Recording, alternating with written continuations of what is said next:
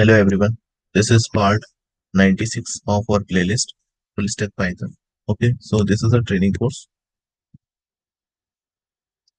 Okay, so this is a training course. In this training course, we are learning theory in depth as well as we are learning programming in depth, right? We are learning theory in depth as well as we are learning programming in depth. Okay, so in this video, we'll continue our thread classes. Okay, and we also see the thread lifecycle, right? So creating thread by inheriting thread class. Okay, so what we are doing, we are creating custom thread by inheriting which class? Thread class. Okay, so how we can inherit the thread class? Here is the syntax. First, we will write the class keyword. Then we will write the custom class name. Okay, whatever class name you want to give, that name you can write here.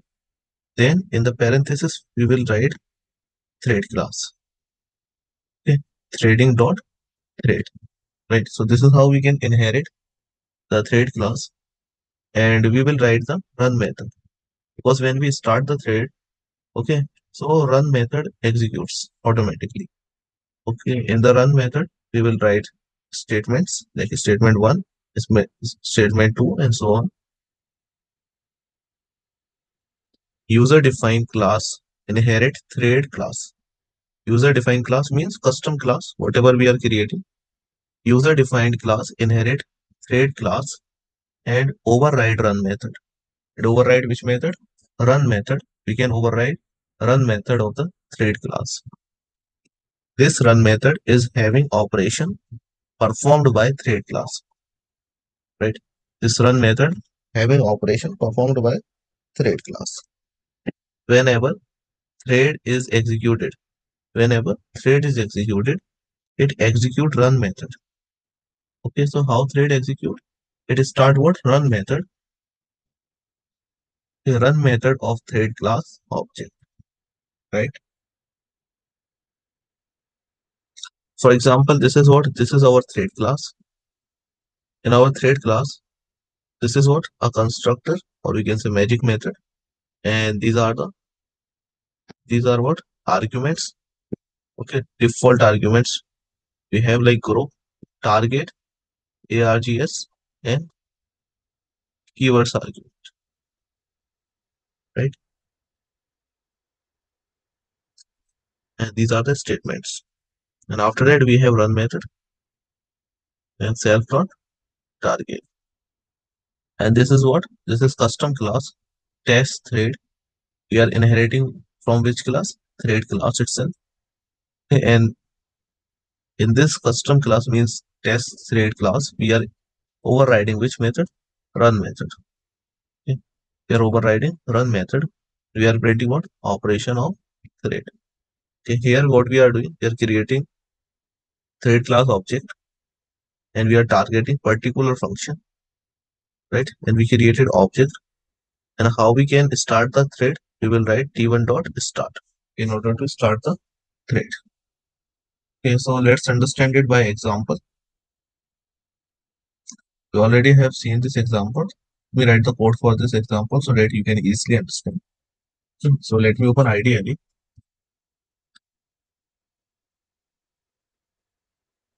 Okay, so let me take a new file, save it.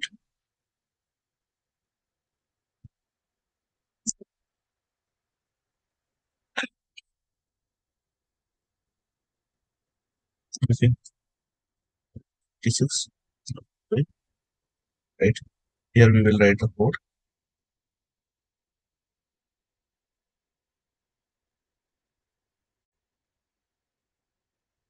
Okay, so first what we will do, we'll import thread library, import threading. Right. First we import thread module. Right. Now what we will do, define a class for a thread that print even numbers. Right. So we will define a class for a thread that prints what? Even numbers. So let me write the class even thread. What's the class name? Even thread. This is a user defined class, right? And this class will be inherited by the thread class. Threading is a module name and thread is what? Class name, right? And here we will override one method, which is run method. We are overriding which method? Run method. And here we will write the code. Okay. What? Iterate over numbers 1 to 20. How we can iterate? We'll write for loop for num in range 1 to 21. So if you are writing 21 means it will execute till 20. Now we will check each number by if condition. If num modulus 2 equals to 0, right? Now print what? Print using f string. We will print even number. Here we will print the variable data, right?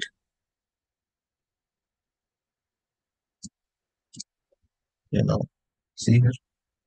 Define a class for a thread that print odd numbers. Here we will write another class for odd numbers. Same, we will write here class. Here we will write the odd class name.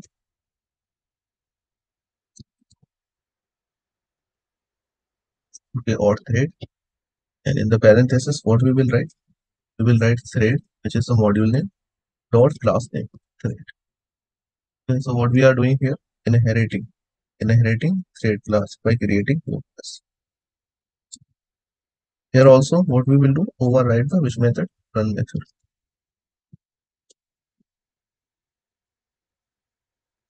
Now what we will do? Same iterate what? Iterate over 1 to 20.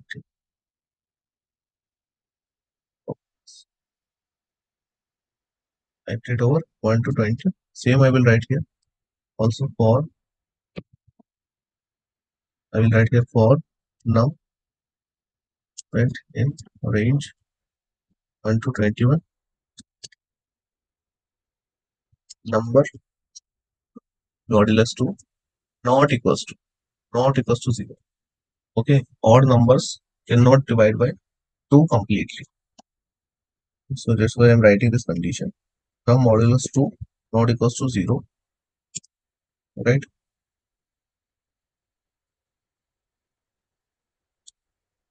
And write if also. Now I will write here print what? F string. We will print odd number. Now, right? After that, what we will do? We will create the objects. Creating objects or instance of the custom classes.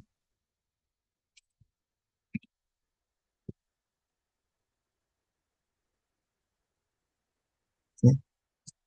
Create what? Create instance or objects of the custom thread classes. Okay, so we have two custom thread class. One is even thread and the second one is odd thread. In each class, we are overriding which method? Run method. Run method. Inside the run method, we are writing logic for even number, logic for odd numbers. Now what we will do?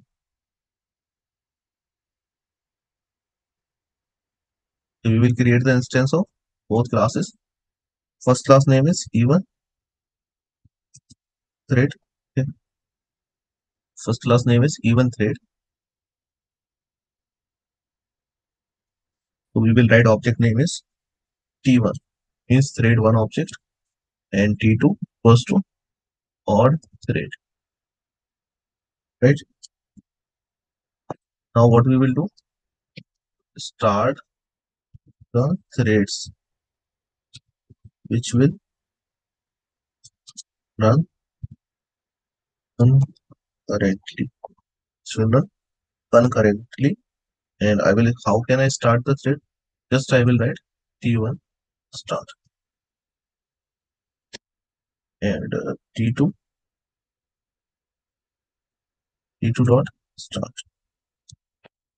The moment I write T1 dot start, T2 dot start. So thread scheduler will execute which method? Run method and T2 run method. Alright. But it will execute simultaneously. Both thread will execute it simultaneously. Okay, it is not like this. First it will print like complete even numbers, then it will print odd number. It is not like this. It will print simultaneously, right? So if I run this code, thread is not defined.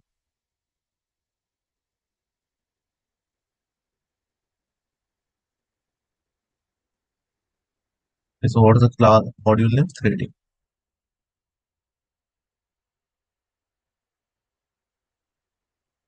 See here what it is printing? Even number. After that, odd number. Then even number, then odd number.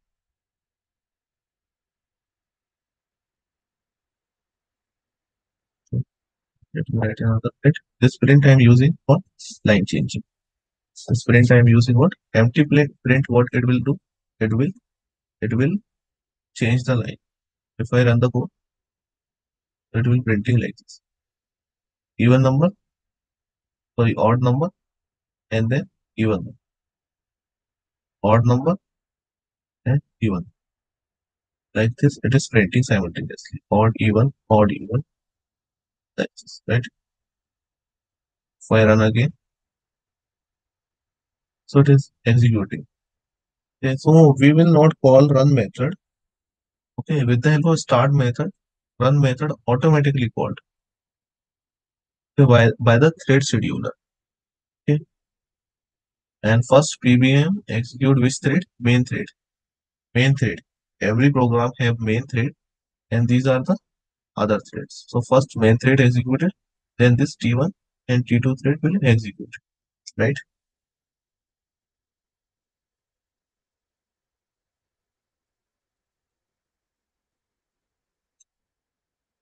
Okay. Now we will discuss about thread life cycle of thread, right?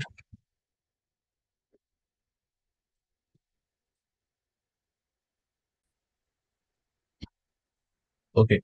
Thread life cycle is divided into 5 states. Okay, first one is newborn state. Second one is runnable state, or we can say ready state.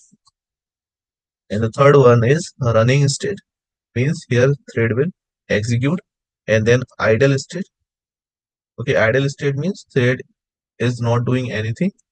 Fifth one is dead state. Okay, thread is stopped. Right. For example, we have T1 thread. So what will happen? First, it is in newborn state. Right. Now what we will do? We will call start method. Okay. So T1 is what? Object of thread class. Right. T1 is object of thread class. Now T1 is what? T1 is in ready state or runnable state. Means T1 is ready for execution. T1 is completely ready for execution. For going in execution, thread is given to scheduler. From here, we will give thread to the thread scheduler. Okay, and PVM schedule the thread. Okay, so thread will go here to here, then it will go here. See, now thread is what? Executing. Now thread is executing means thread is running state. Okay, if somehow thread is interrupted using some external things, external resources or something, if it is interrupted, so it will go in what state? Idle state. Okay. Okay. So after idle state, it will go back to the ready or runnable state. And again, it will go to the runnable running state. After running state, it will go to the dead state. After running, it will go to the dead state. So this is what life cycle.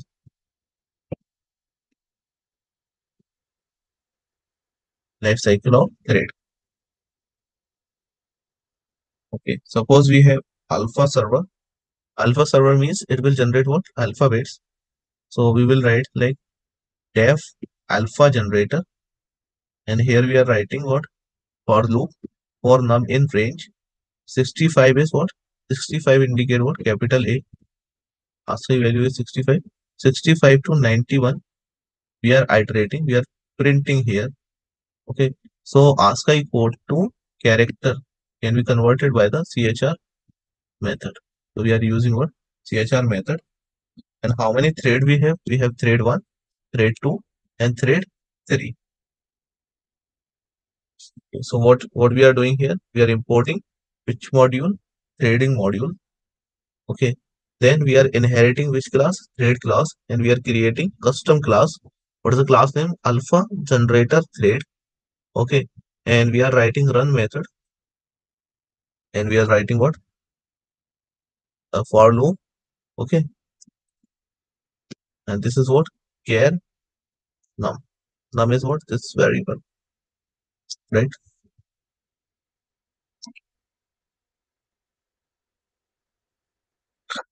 Okay. So with the help of super keyword, with the help of super method, we can call the parent class variables or methods. Right. What is the parent class? That is the parent class, and we are calling what? Names. Name. Okay. And here what we are creating? Object of which class? Alpha generator thread. Okay. So we are creating thread 1 and we are creating thread 2. Right. So T1 we are passing name is what? Naresh. We are passing name is Naresh. And T2 name we are passing what? Ramesh. And we are starting T1 thread and we are starting what? T2 thread.